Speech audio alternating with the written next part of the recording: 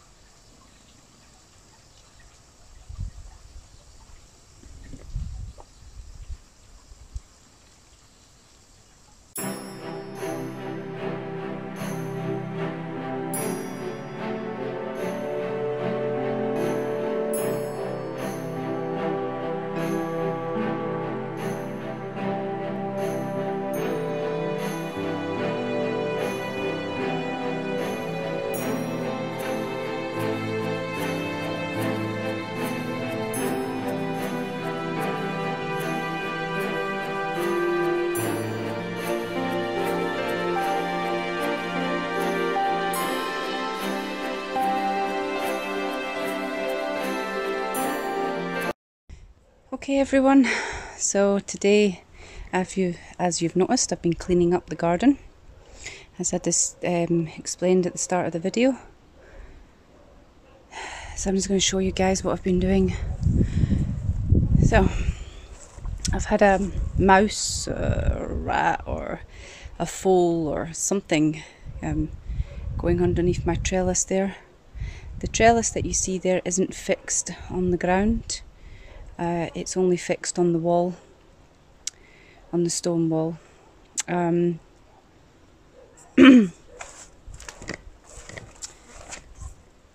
Just a second.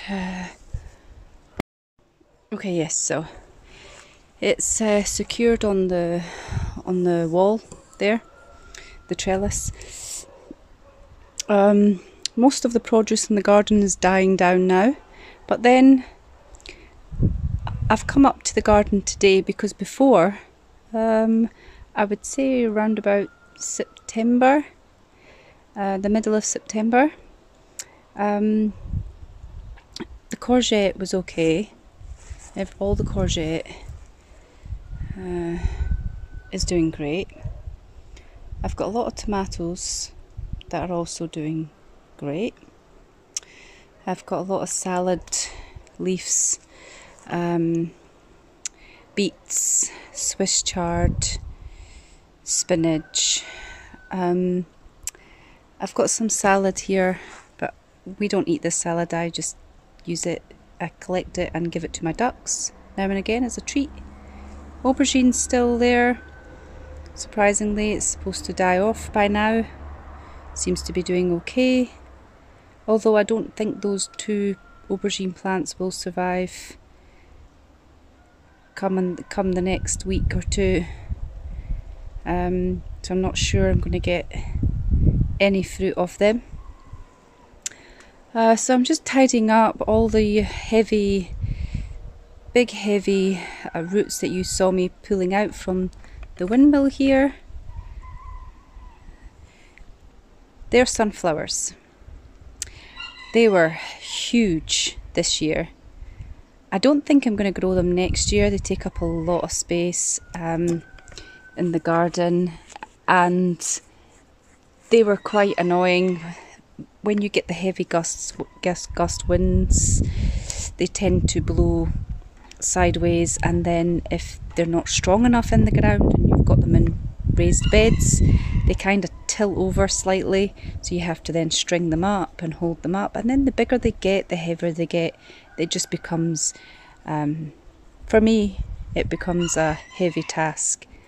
So if I was to grow them next year for the spring, I might grow them on the ground, just on the ground here in our garden, not in the raised beds. But over here, I was fixing my wooden path. There's more weeds growing. There's more weeds growing here today. Well, in October, than there's ever been in the whole year.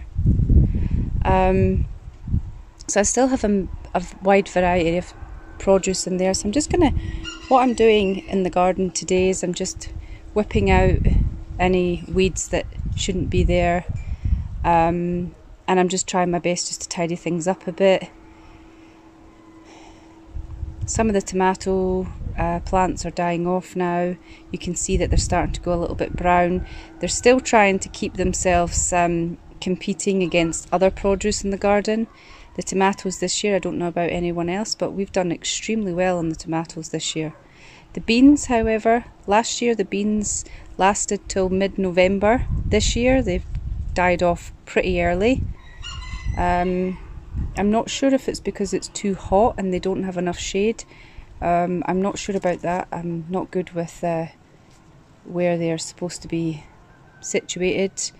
Last year they grew here on this wall, and we were kind of in spaghetti hoops of branches and leaves everywhere. Had overgrown severely.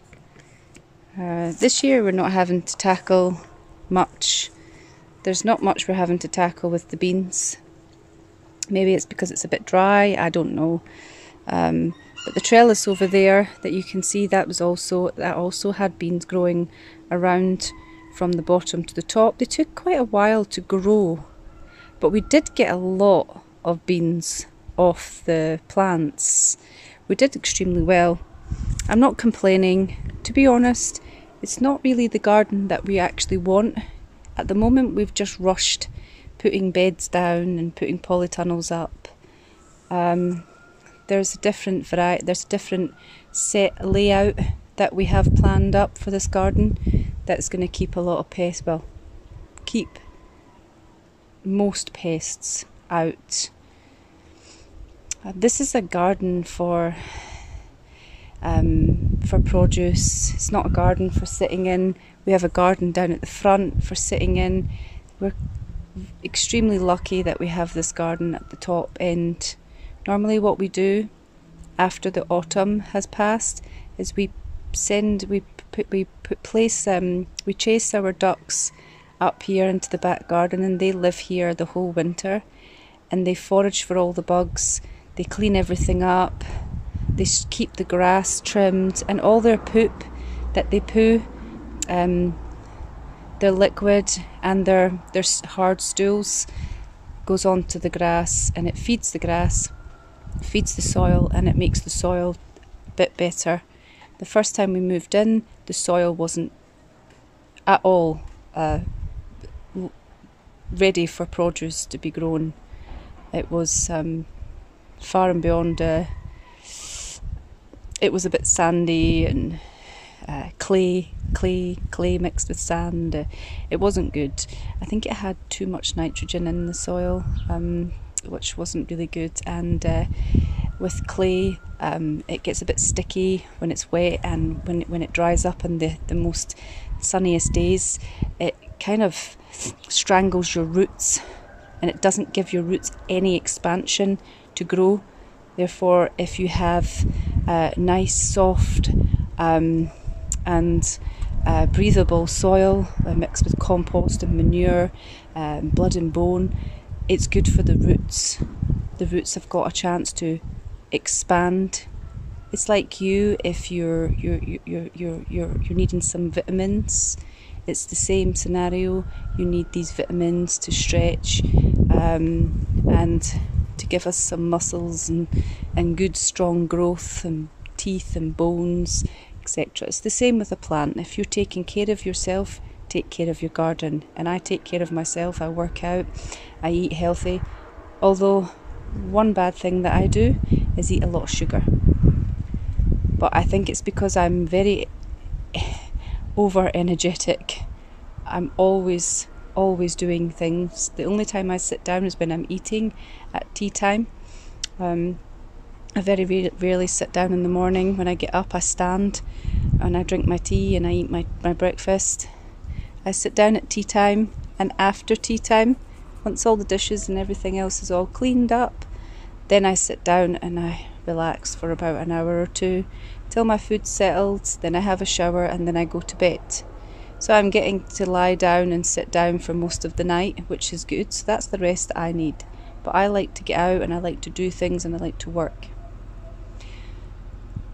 And the most important part of the day, the most important part of life, is having somewhere where you can grow your own food. If you haven't got a garden and you've got a little patio, or even inside your kitchen, if you've got a nice window, a good window with a light, alter your plants, give them weeks on and weeks off. So if you want to grow some herbs on your window ledge, mix them around and alter them to suit the weeks for the sunshine. You can also grow some tomato plants. You could try and grow a bean plant, but I don't know if that would go down quite well. I mean, you could give it a go and grow it up a curtain rail or something. It's a silly idea, but maybe not for some. You might even try that. It's not a bad thing. It's not dirty. It's clean, and if it's in your house, it'll definitely stay clean. and it probably won't get any pesticides. Although if you have a cat, the cat might be quite entertained by the long green plant growing in your living room or your kitchen. But it is good to grow your own produce. And I think that there's many more people out there trying new things like hydroponics, aquaponics. That's also a good thing to try up. If you don't have a garden, you can start off in a garage, or you could use UV lights, heat lamps, etc. Anyway, so let's finish this. Let's finish talking about what we're discussing, because if I don't finish, I'm just going to keep talking and talking and talking. I'm going to explain to you guys why I talk so much and why I get confused. It's something that happened to me a few years ago. I'm going to discuss that in a different video, so that then there are a lot of people who aren't just switching off this channel. They'll watch what I've explained in the description at the top.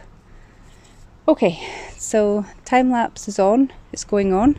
I'm going to fast forward the video so you guys can see what I'm doing. I'm going to be tidying up now up here in the top garden, because I've got things to be doing down at the front. I also have my daily chores to be done, ironing, preparing dinner, etc, etc. And I think I just got some protein while I'm in the garden, a few flies. So this is it, guys. This is my wonderful garden, and next year it's going to look even more beautiful, because the more you spend in your garden, the more work you put in, the more spectacular it becomes, and the better your plants. The more plants you have surrounding the other plants protects them. Although don't look up what plants are suitable next to others, what grow well. I know you can Google this, plants that grow best next to tomatoes or next to beans, next to potatoes, etc, etc. You have to be careful where you place your plants. So it's not just an easy game just placing them in pots and putting them into the garden. It's also a bit of science involved. You've got to read up on a lot of the minerals, a lot of the plants that like to be next to each other, the minerals that they give off to other plants, etc. If that's something that you want me to talk about, I can do this for you. It's not a problem. I know a lot about it. Although I think I know enough, but there's probably some things that I'm still learning.